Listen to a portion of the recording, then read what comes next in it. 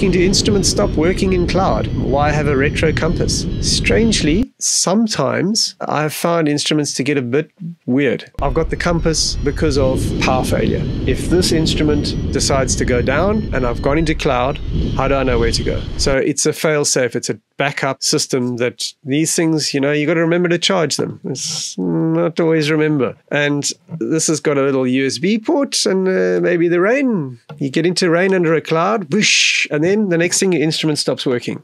And the retro compass doesn't need to be accurate. It just needs to be consistent. So that's all that thing is. It gives me a heading as I'm going towards the cloud. And I think, I'm going to go into this cloud. My instruments, I don't really know if this is going to stay here, but look at the compass. That's the direction I want to go. This little thing says S. Right, I'm going to keep that bearing. That's where I want to escape from the cloud.